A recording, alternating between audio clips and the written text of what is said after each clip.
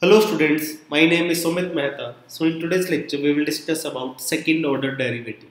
So till far we were working on first order derivative, which is to finding out what is dy by dx. Okay. So let's say a function is given to us, y is a function of x, and we are finding out dy by dx, which is f dash x.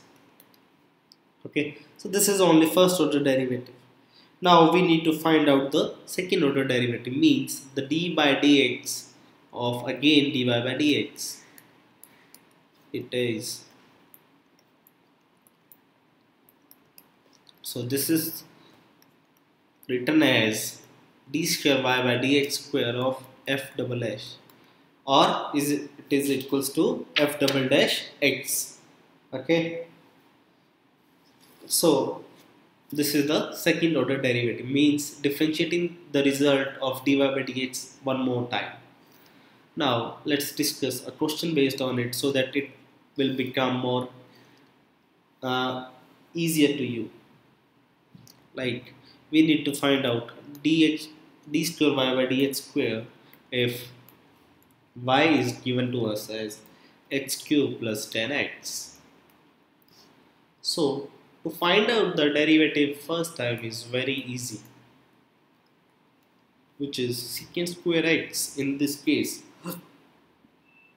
Okay, so to again differentiate this function, this is 6x plus 2 sec x into the derivative of sec x is sec x 10x.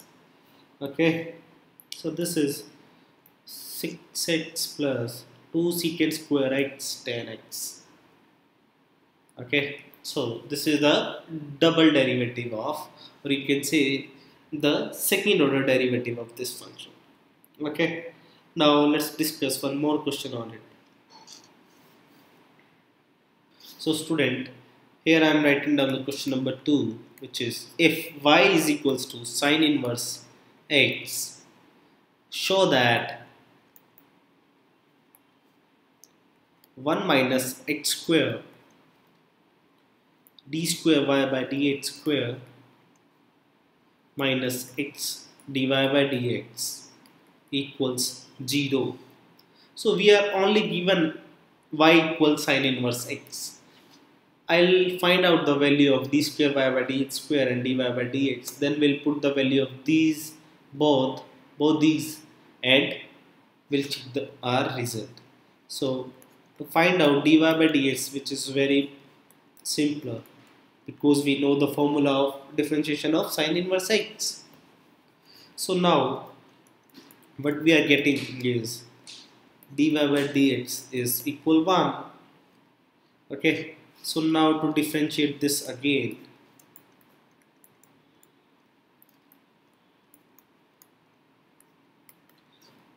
if I'll differentiate on RHS, it will become 0. So I'll apply the u into v formula here. So 1 minus x square, this is d square y by dx square. First, as it is differentiation of second, plus differentiation of first is keeping second as it is into 2x. So from here what I am getting is d square y by dx square is coming out to be, in terms of, you can put the value of this. So if I multiply my equation with, I'll get a negative sign here also. Okay, so the result is somewhat similar to what we need to find out, or what we are trying to find out.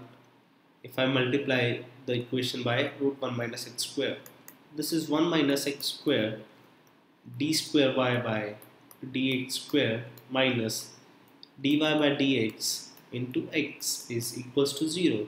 So this is what we need to prove. Okay, so hence proved.